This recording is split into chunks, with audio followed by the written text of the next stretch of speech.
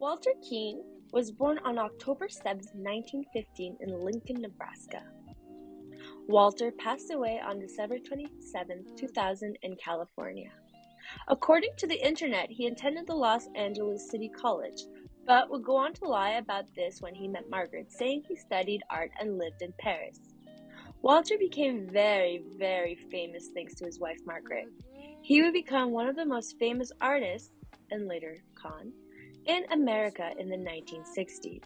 If you would like to see more of my face and content like this where we explore the life of artists, please remember to like this video and to subscribe to my YouTube channel. It would honestly mean so much to me.